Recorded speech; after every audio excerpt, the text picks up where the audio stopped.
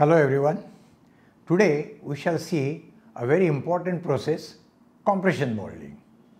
We will see historical of this process, operation, machine, transfer molding and troubleshooting. Historical information. It is also known as matched die molding. A charge of thermosetting material is placed in the cavity in the female mold when it is open. The mold is closed by bringing together the male and female mold hulls.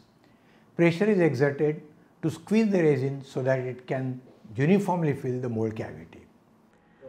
The compression molding process is described here in a schematic way.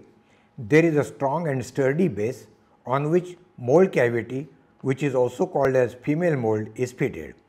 The material is charged into the cavity, the mold is heated and the hot and soft material is pressed with sufficient force so that cavity is completely filled.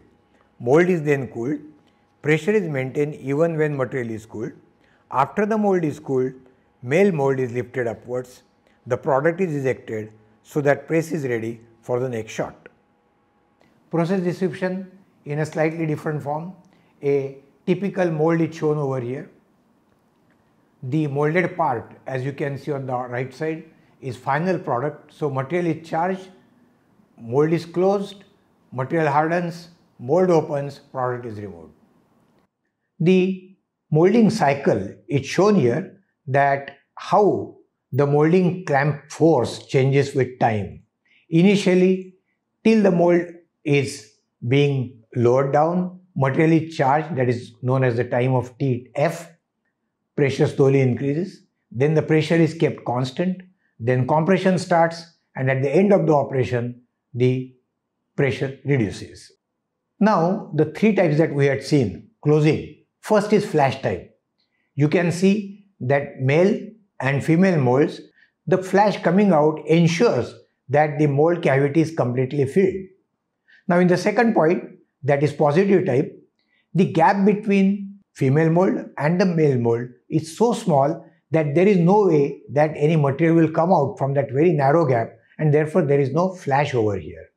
While as in the third one, which is a combination of this, what happens is that the gap is small, like what we have seen in the part B, but the gap is slightly more so that a small flash comes out, not a continuous flash as what we saw in the first one.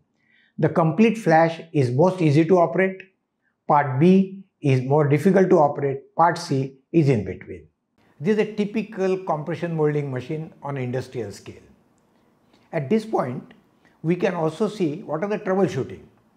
External blisters, possibly presence of moisture, mold temperature may be too high, inadequate curing time or insufficient pressure.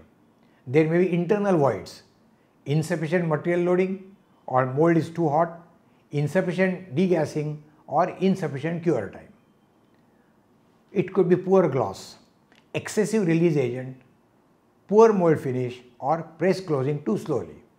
Sticking of material to the mold, incorrect or insufficient release agent, low or non-uniform temperature, mold polish is inadequate and insufficient cure time.